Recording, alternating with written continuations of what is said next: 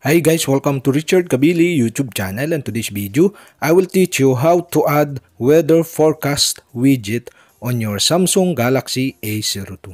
And okay guys, but before we start, kindly subscribe to my YouTube channel by pressing the subscribe button and the bell to notify you if I have new videos. Okay guys, let's start.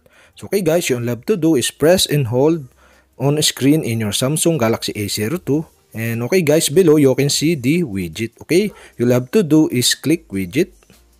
And okay guys, here in widget, okay, you can find the widget by scrolling to the left or to the right.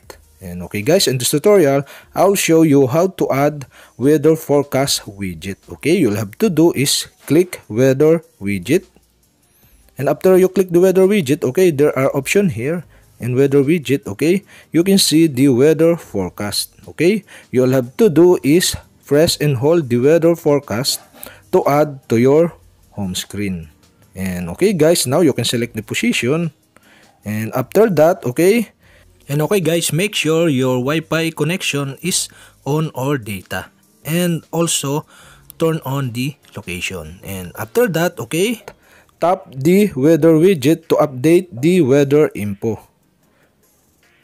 And okay guys, now the pop-up below are show, and okay, you'll have to do is click OK. And okay guys, searching. And okay guys, we have successfully update the weather info to your weather forecast widget in your Samsung Galaxy A02. And okay guys, that's it. If you have a question, kindly comment below. And don't forget to hit the subscribe button and the bell to notify you if I have new videos. Okay guys, thank you for watching.